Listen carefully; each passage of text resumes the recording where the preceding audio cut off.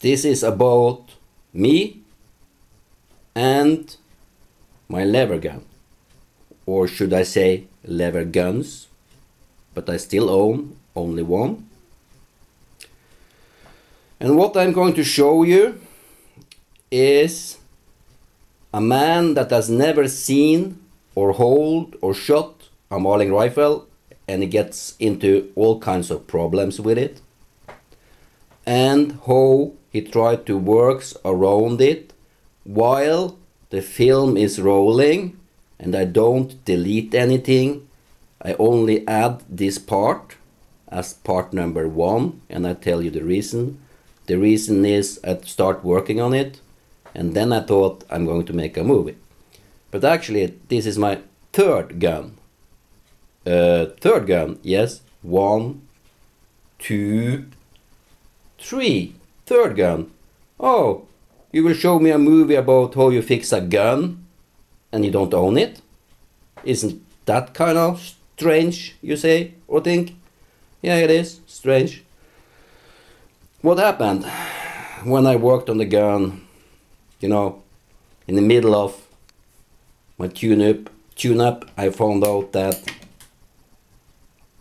the lip on the bolt was cracked at the root.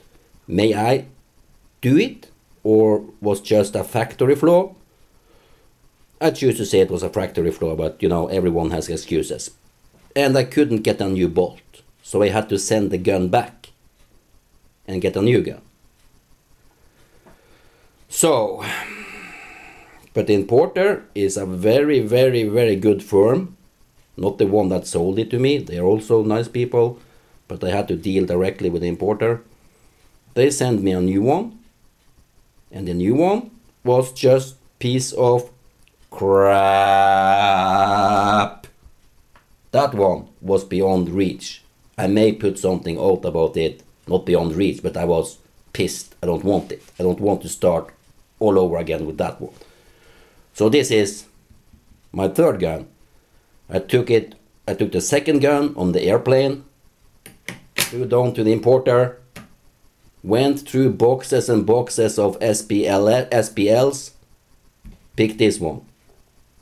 Quite good, but I'm going to make it function better, because I've done it one time, think I can do it 2 times, but I won't put my soul into it. I may did that with the first gun, I don't know. This gun is just going to function, nothing special. So, why do we fiddle around with lever guns, Marlins and Winchester and things? I can shoot everything that lives on this planet with the guns I own. So, how come do you want a tricky gun like this? This is like an old lady, you know. It's unpredictable, you never know. But I hunt moose with a dog, the dog type of dog that says wow, wow, wow, wow. Try to have the moose or elk standing still while you're sneaking up on it, shoot it. I think, wow, I'm a cool guy. I use irons and lever actions, and I feel, you know, great feeling. And I did that this year with this gun, so it was cool, but this was special interested people. It's not for the beginner, I think, if you're going to learn to shoot, or this is your first gun. But anyways, this video, including this one, has 11 parts. And the first part will be, oh no, I'm going to start all over again. When I got the gun in 2010 in November, it was after the moose hunt. I ordered it in March, April 2010. It was too late, so shot a couple of shots with it, maybe a box or something, but it was very hard to cycle it, and especially from here, when you try to lock the gun with the cartridges in it, you have to really show your muscles here. And the reason was the extractor and this slot. There was a burr inside, so I have to file and try to get it away. And it had the worst trigger I ever seen or used. And there was a tricky thing when I worked the lever forward and back, approximately here, everything stopped up. If I pressed it to the left. If I didn't do nothing, it cycled. Not good, but it cycled. So that I did in 2011, before my moose hunt, in a hurry, because I didn't start working before, 10 days before the hunt. And then throw it in the closet until, let's say, Easter, March, April 2012.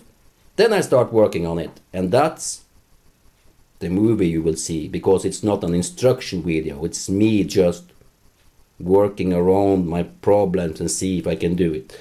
So take it for what it's worth. That's for sure. But, you see everything I do right, you see everything I do wrong, because I learn along the journey. So, if you want, watch it.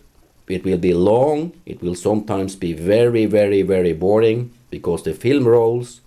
Just stop when I have to do something and let the film rolls again.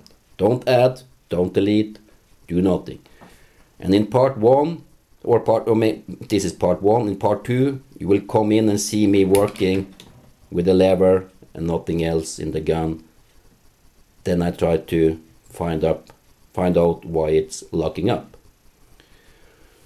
So that's part 2. Part 3 is how the carrier works. Part 4, the latch is starting to bothering me. This thing hits the corner on the entrance, no big deal. And then when I cycled the gun, here you can hear the firing pin is dropping, like here, but I can't feel it that much in my latch.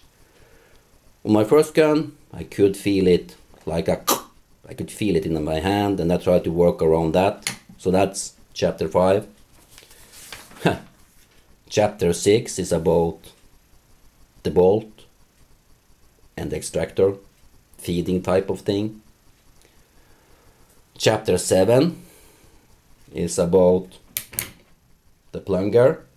And my advice, at least, is do the plunger thing the last step you do with your gun. And then part 8, hammer, trigger, work. Part 9, what I call the block, and that is the locking bolt. And everything I say there is not correct, I know it, but when I worked with it, I didn't think it over. And chapter 10 is about the loading port and inside the receiver. And I had a part 12, me assemble the gun from bare, just the receiver and the barrel, just assemble it. But then I will be so tired of watching myself when I try to clip these clips together to a movie. But you won't see me doing it, because if you can't do that, you can't work on this. So that's basically what I will show you in December, almost Christmas 2013. Enjoy or puke, your decision. I had fun.